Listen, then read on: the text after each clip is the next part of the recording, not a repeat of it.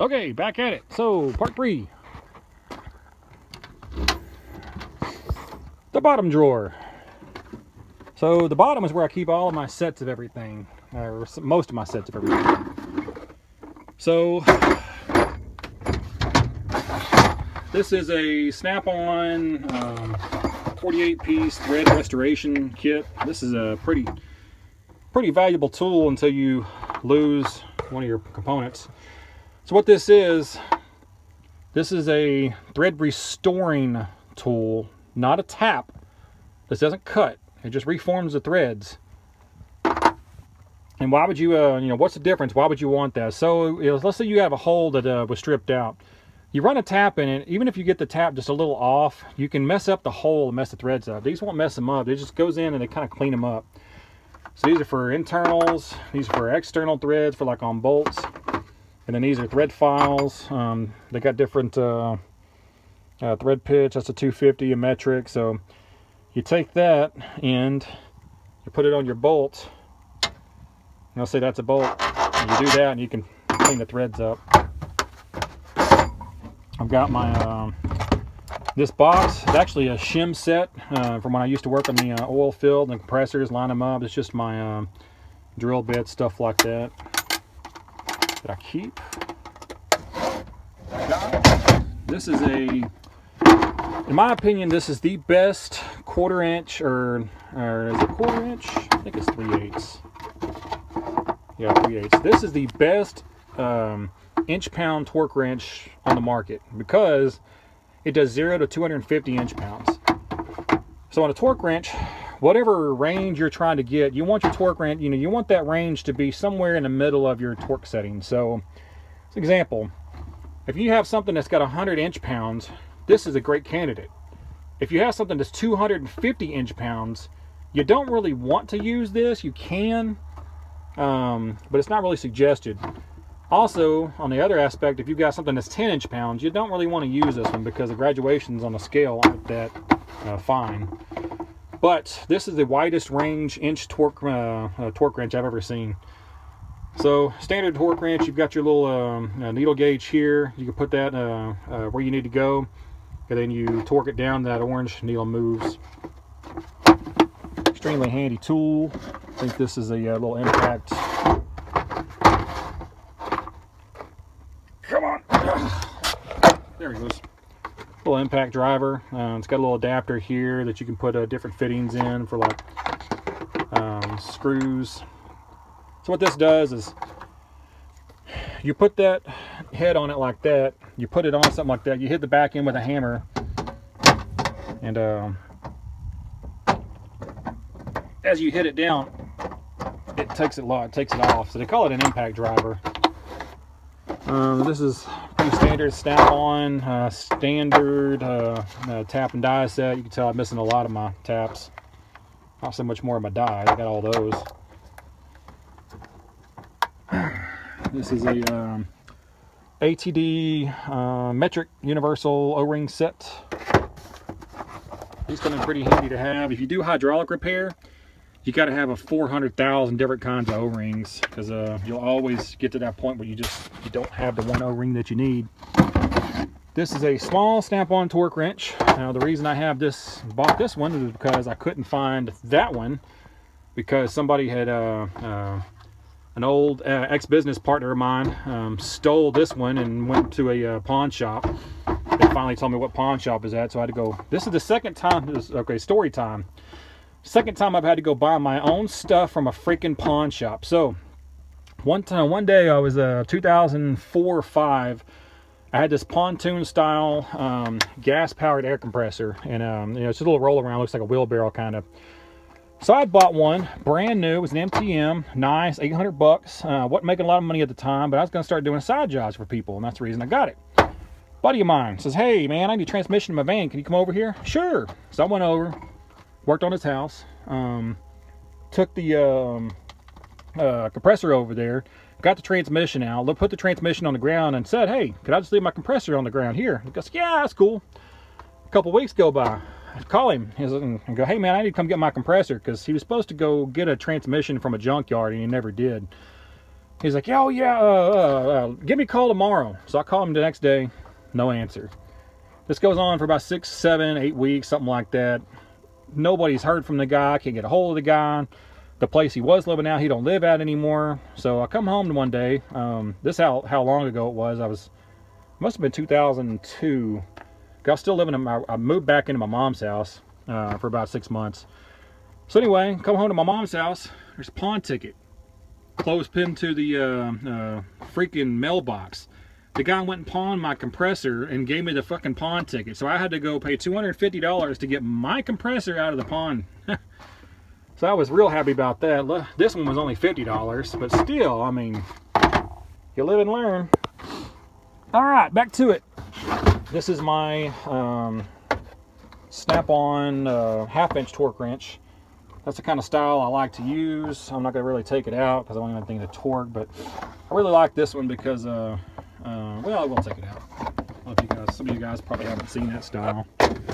They make 3 different styles of torque wrenches, basically. There's ones with twisty handles, which is like this one.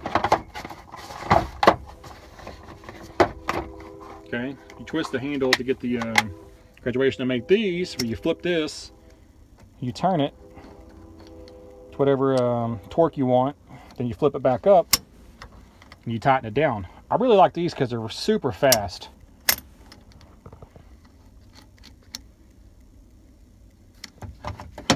They're really, really quick to do, and they're pretty accurate.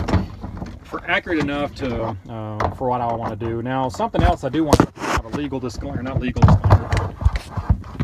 You see what I mean? That stupid flashlight come back on, and that's just ridiculous. Why they would build some piece of junk like that, man? I probably paid $200 for that cracker. Anyway, torque wrenches. If you're just going to use occasionally use torque wrenches, go to Harbor Freight. Spend 15 bucks on a torque wrench. Don't worry about it. The thing is, it's going to be almost as accurate as a snap-on out of the box. It's not going to be that big of a deal. I mean, these things, the things you're using it for aren't super critical, you know. And if you're going to pull a transmission apart and put the valve body back on, you'll want to get a really nice torque wrench to use. But putting like a cylinder head on a car or putting your crank on stuff like that, Harbor Freight's fine. There's plenty of videos online where guys have tested Harbor Freight versus Snap-on, and they're almost as accurate as the high-end ones. Now, the reason I've got 3 different Snap-on ones. I've got this one, I've got that one, and I've got a digital tech angle wrench that I keep in storage. I carry Snap-on because people don't, or most people don't argue with the quality of Snap-on. They will say that they're overpriced, they cost too much, you know, and some guys are way too proud of their tools. But I pull a Snap-on torque wrench out to work on your equipment or your vehicle. You know, you like seeing that, you know, because you know, Snap-on's a name brand you can trust, whatever. And I get these certified every year. If I pull a Pittsburgh tool or Harbor Freight and you know about tools, and I'm working on your, you know, $700,000 piece of equipment, you know, you're probably going to be a little retentive about it. So that's the reason I carry Snap-on. All right, this is a microphone. Yeah, I really like this tool. I don't get to use it enough. This is a microphone. So you've got this as blue point. You screw this into this. You snake that around, and what you use this for is like listening to bearings. So a lot of times, like especially on these diesel trucks, whenever the engine's running, you can't hear, you can hear a squeal, but you can't tell where it's coming from. So you put these headphones on, you stick that up there by it.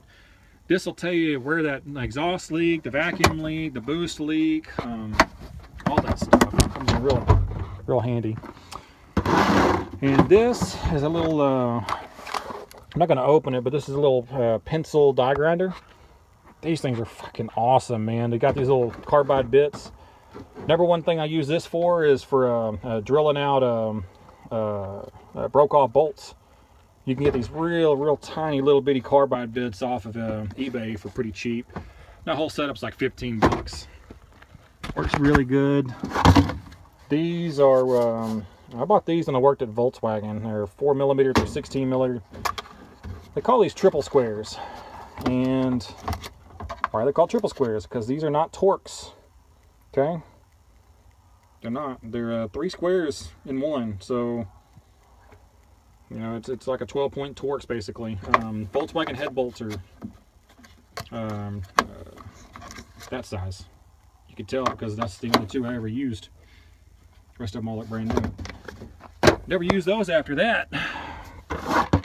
This is a Blue Point sheet metal hole cutter kit that I've never used. See, they're all brand new. I thought I was going to use it and never did. It worked. Tell me they work pretty good. This is my assortment of electrical connectors. So a little background on electrical connectors that I use. I don't use cheap stuff. Use the higher end stuff. So what is higher end stuff? So mainly the higher end stuff will have heat shrink on the back built onto it. The ones that are sort of see-through, like this kind of opaque color, are the better ones. They're made out of I forget if they're made out of PVC or they're made out of nylon. I think nylon. They tend to work better. I do have some solid color ones, but these are higher end solid color ones. These are not cheap ones. The cheap ones you get at like AutoZone, O'Reilly, stuff like that. When you crimp them down, the insulation splits on them, and it's not good for electrical connectors. So it's my electrical connector. I'm running out of room to stack stuff. This is just a different tap and die set. This is Century. I bought this because I was out at I forgot where I needed. I was buying an ordering tool. They didn't have the tap size I needed, but they did have the tap in this set, so I bought this set. It was like 40 bucks or something like that. And you just can't have enough taps and dies. This is a relay test jumper kit. What this is, if you got if you have a relay, it's stuck down in a hole, and if you pull the relay out, well, you've killed the circuit. So what you do is you stick these in down to the relay, you stick the relay on top, and then it gives you some test leads to actually test it. So this is good for 2 reasons. One, you leave the circuit loaded, okay? Why is that important? If you pull the relay out, you can measure voltage on one side. You can get 12 volts or whatever your voltage is supposed to be. So you're like, oh, I got voltage here. You put the relay back in. But when you complete the circuit, if there's high resistance in the circuit, that 12 volts can go down to like 1.5 volt, 0.4 volts because of corrosion or because it's shorting out on something. This took me a while to figure out when I became a mechanic, because I would take a relay out and I would stick a probe down in it. Oh, I got 12 volts. Well, that's good. So I learned this is the way to go. You stick this in, you put the relay in, and it leaves the circuit energized, and then you'd measure your voltage. There's a guy on YouTube that makes a circuit tester. It's called the Load Pro from Dan Sullivan. Check out Dan's videos. He's got tons of videos why you want to check a circuit loaded, not just voltage.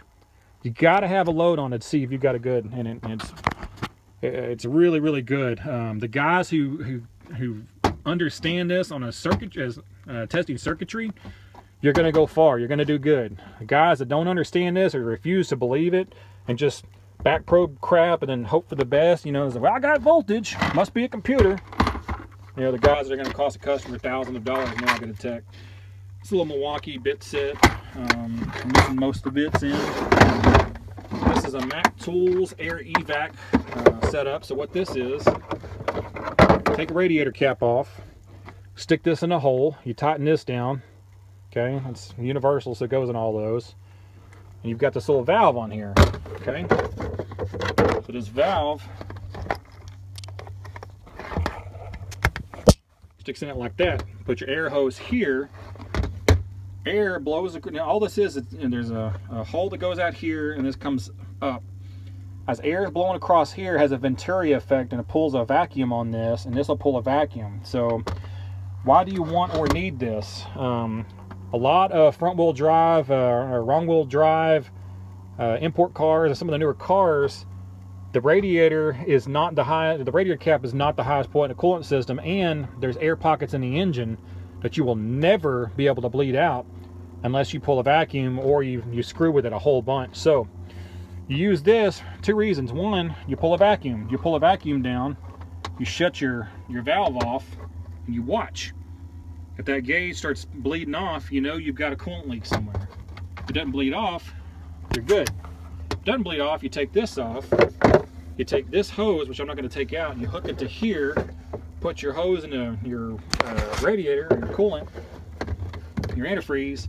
You open this up, and it'll actually suck the coolant through here into the system to where you don't have any air in the system. I think it just, yeah, I just lost my pen. But it's all in the same box, so it'll work. Very, very good tool. I use this thing a lot, and I cannot believe I still have all the pieces to it. This is a Blue Point Master Power Steering Pump Alternator Pulley kit. It works. I'm not real impressed with this kit. Those of you who don't know, Blue Point is made for Snap-on. It's a Snap-on brand, but it's supposedly only it's overseas. It's what Snap-on had made overseas, but even most of Snap-on stuff now is made overseas and assembled in America. So yeah, I like that. Made by USA. Professional? No, it's not. It's not made by USA. It's made in Taiwan. Don't forget, one of these says it on here. It's not that one. Anyway,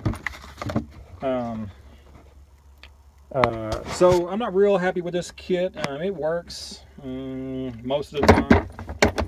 You know, and sometimes you gotta finagle something different. This, a little Mac Tools bit set that I bought. Or no, these are Torx, like 3/8 drive, 1/2 inch drive, Torx sockets. These I bought off eBay. These are just two different metric and standards Allen socket sets. And this, I don't think there's anything in here. Fuel injection pressure tester. So this company Star Tools, they make pretty decent stuff. It's cheap stuff though, and I have broken this freaking fuel pump test kit, so that's why it's not in here. I've got an assortment of a heat shrink, another assortment of heat shrink, some AC O-rings, a different set of Mac Tools Allen sockets. This is a Snap-on fuel injection pressure tester, which is also not in the box. It's in the one of the other compartments. This is a, I like this tool. This is a Proto screw extractor set. What this is, it's got all these, and it used to have a full set, and it used to have easy outs to complement all these, and drill bits in here, but I've lost them all. So what this is, and when you have a piece of pipe, like a piece of pop nipple that's broke off flush, you hammer this dude in there, then you twist it out and it pulls a piece of pipe off. You can also use it for bolts if you drill a hole out in a bolt, but it's mainly meant for taking out pipe. It works extremely well. This is most of my pieces too because of that. Gotta buy another one of these. These are extremely good tools. I like this tool, but I ended up robbing some stuff out of this tool for some other things. What this is, got your high and your low for AC work. So let's take our high valve out. So this threads into here like this. Okay. This snaps on to your high side and your AC Schrader valve. You open this, okay, so you've got a hole all the way through it. You take out your appropriate Schrader valve tool, okay. You stick this through the hole. You tighten it down. So that's there, right? So as you spin this, you can pull your Schrader valve out. Pull your Schrader valve out. Gotta unscrew this. Anyway, pull your Schrader valve out. This pops up. It closes the valve out. Hang on. So anyway, you unscrew this one part like that. Pull this all the way up, and it's sealed right there. So now you got no Schrader valve. You close this. You pull this off. And then there's your Schrader valve. You can install it. So why is this important? Because when you're attacking a shop, I'd probably say about 40% of your leaks for AC systems are Schrader valves. So if you have some Freon left in the system and you just got a little leak in Schrader valve, you can use this tool, swap out the Schrader valve, and if it's warranty work for the dealer you're working for, you can charge them for evac refill. So you can actually make a lot of money by being able to do this while the car's, while it's on the car, not having to do the evac recharge. You can do this on the drive or out in the parking lot. It takes you about 5 minutes. You swap that valve out and you're good. You just made yourself an hour labor. So I guess rattle on a little bit more. So what am I going to talk about? So most shops, most automotive shops and some truck shops, zero equipment shops that I'm aware of, have what's called flat rate or flag hour. So what flag hour is let's say Volkswagen says to do a water pump on a Volkswagen Beetle with a 1.8T is a 4.5 hour job, or a 4 hour job, or 2.5, whatever it is. And warranty time's probably 2 hours. So pull that car in, I get that water pump done in 1 hour. I got paid for 2 hours labor. So if you're really good and you have a really good day, you can effectively flag 10 to 20 hours in a day. So I made, I only worked 8 hours, but I got paid for 20. Adversely, that same 2 hour job takes me 5 hours. I only got paid for 2 hours on it. So sounds like a really good deal, and it used to be a really good deal. But from my experience, most flat rate, and especially dealers, is only designed to screw the mechanics out of getting paid. That was my experience. I'm sure some of you guys that have worked in dealers, y'all had a really great experience, a lot better experience than I did, but I didn't like working at the dealer, the Volkswagen dealer I worked at. I'll never go back to an automotive dealer because of the flat rate bull crap. What'll happen, and this is the reason I left Volkswagen, work on a car, leaves, comes back with a problem unrelated to what I fixed. I have to fix it for free, and they back flag me for the previous repair. So I got flagged for like $400 on a cylinder head job one time that, wasn't anything to do. It was because I did a tune-up on the motor. I did a tune-up. The car came back with a shredded timing belt. Look down in the timing belt. There's this little nut down in there next to it in the crank. This nut is a standard thread nut. It was a 1/4 inch, 12 pitch standard nut. It's a Volkswagen. Everything on the Volkswagen is metric. One, I wasn't even in the timing belt area at all, and so I showed that to my supervisor, and he's like, "Oh yeah, well, we'll just go ahead and fix it. We'll we'll pay you to do it, and we're not gonna argue with the customer." Okay. Did the job, looked on my check, and they had back flagged me for everything on it. The price of the cylinder head, the price of the timing belt, the price of everything. Big, rigmarole. Got screwed on the deal. But anyway, I digress. That's my middle box. That's all my tools and everything. I'm going to go ahead and put those back up, and then we'll move on to the one, and it'll be part 4. Anyway, thanks for watching. Hit the like button, hit the subscribe button, run down to the comments, and leave a comment if you want to. Take it easy, and get out and fix something.